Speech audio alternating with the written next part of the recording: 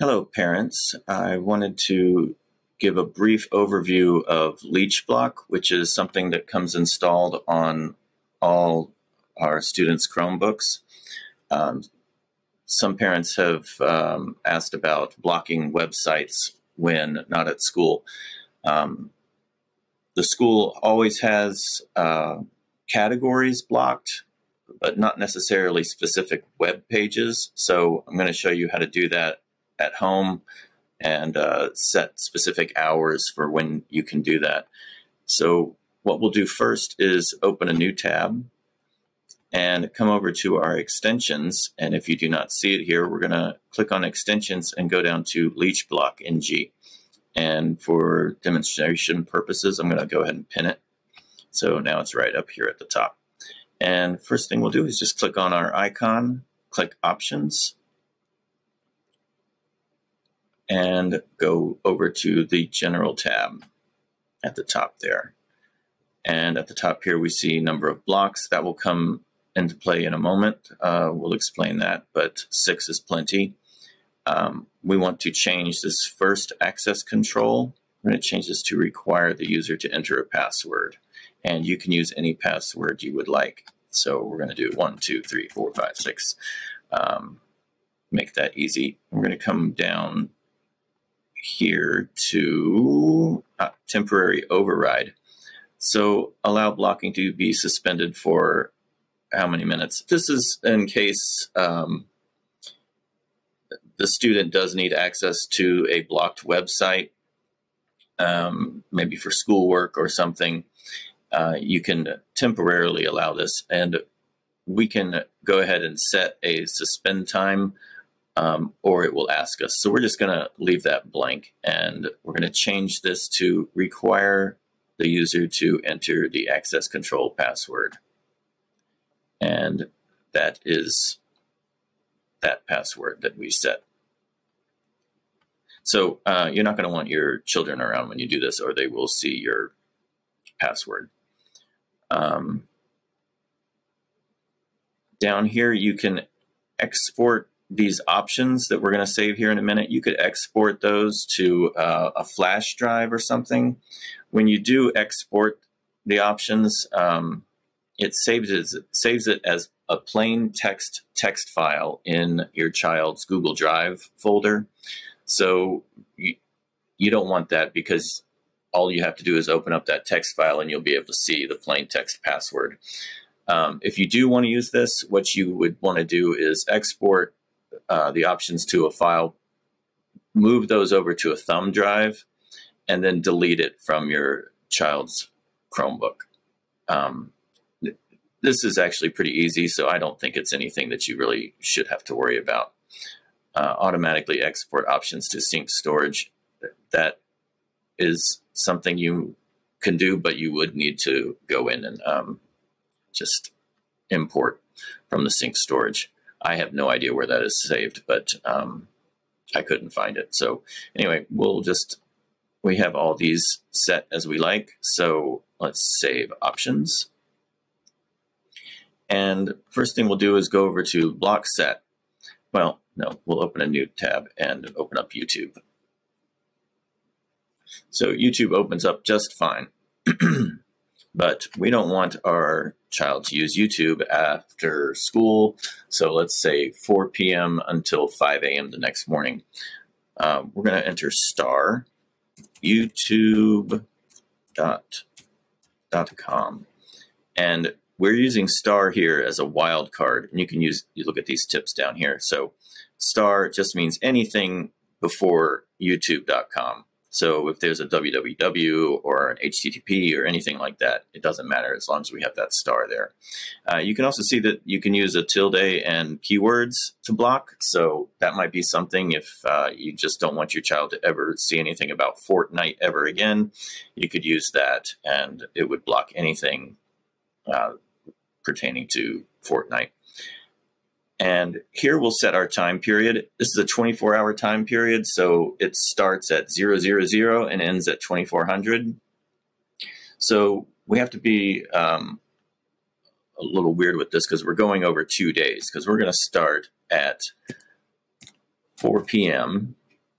and you're seeing it's using 24-hour time until 2400. Then we're going to do a comma and do midnight until 5 a.m. You could also say if you wanted to just block YouTube after a certain amount of time of using it. Now, teachers do give YouTube as homework. Go home and watch this, history video or something like that. That could be something that is done, and that's where your override will come into play if it's needed.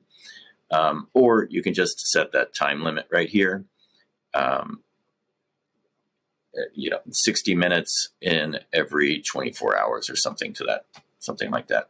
And we're going to let our child use YouTube over the weekend. So what we're going to do is click on Sunday. So it's Sunday at 4 p.m. YouTube will start being blocked, and we're going to uncheck Friday.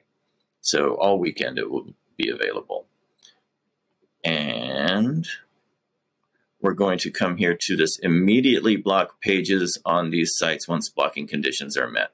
That is because if YouTube is already opened and the blocking starts, they will still have access to everything in YouTube. It would actually have to be closed and then opened. And once trying to open a new YouTube instance, that would be blocked. But checking this will change that. We also want to allow temporary override for these sites. So we're going to click that one. And that's where that second password area came in. And we'll save these options. And that's it. YouTube will now at 4 p.m. start blocking. But let's see that in action. So it is 11 a.m. right now. So I'm going to change this to 11. And you'll see what I mean when we click save about this immediately blocked pages. So come down, hit save options. And you can see YouTube just changed to site block. Site is blocked until 12 a.m. At 12 a.m., if they were to try to go to YouTube, it's going to say unblocks at 5 a.m. So let me, now one other thing is you can add multiples to this. You can add as many sites as you want to follow this same schedule. So we'll just add another one. I don't know, msn.com, quick and easy. Oops. starmsn.com. Save options. Now, if you had one site that you wanted blocked all the time, that's where another block set will come in handy. So let's go to block set number 2, and we'll do another. We never want our child ever to go to yahoo.com. And then we easily just come down to all day. We'll set all days of the week. Immediately block pages. And if you want to, you can allow a temporary override. In fact, we'll just do that. Why not? Now, one thing to keep note of is this is actually easily bypassed. If your child was to sign out and then at the sign in page for their Chromebook, remove the account from the computer and then sign back in, all of these options will be completely wiped out. And they would be able to browse as they want. So it will be kind of up to you to every once in a while come in and just click on our Leechblock and click options and make sure that that password is in place. I'll show you what that looks like. So we'll close these out. New tab and options. And we have to enter that password. So if that is not in place, then your child has wiped out their Chromebook and added again. Or if it's not the password that you set, obviously they've gotten in there and changed some things. 1, 2, 3, 4, 5, 6. And we're back in our options.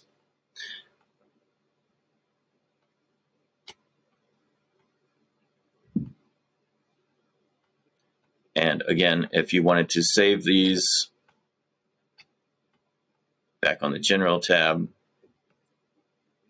we can export to a file and save that file. And then all you would have to do is import from that file on your thumb drive, and everything that you set would be exactly as it was before.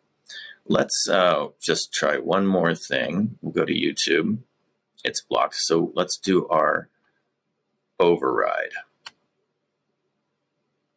And we need to enter our password.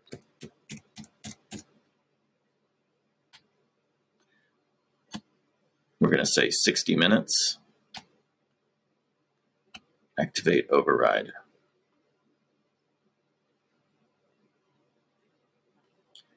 Well, that actually, okay, so this is unblocking block set 1 and block set 2. So maybe you don't want to allow unblocking on your always blocked website. So again, that was in options.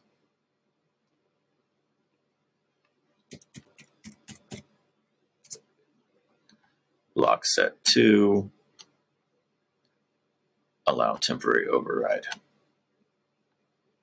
So that should be fixed with that one. And we should be in temporary override right now, so YouTube works just fine. And that again is this section here. So add as many as you like. We're going to do one more, and this is the everything option.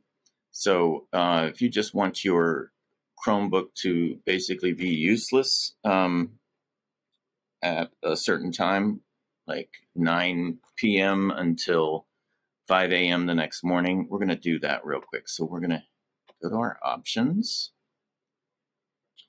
2, 3, 4, 5, 6.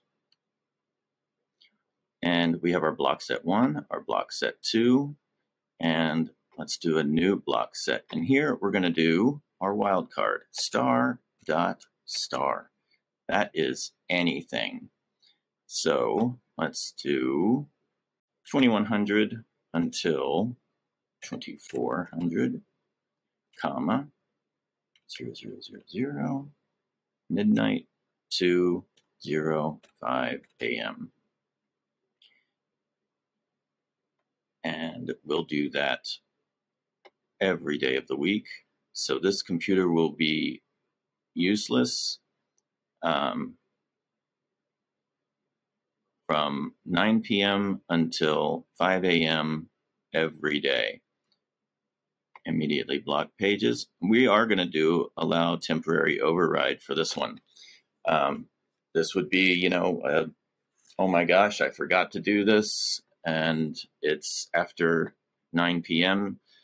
So you can, you know, temporary override, 60 minutes. Let the child use their Chromebook. After that 60 minutes, every website will be inaccessible.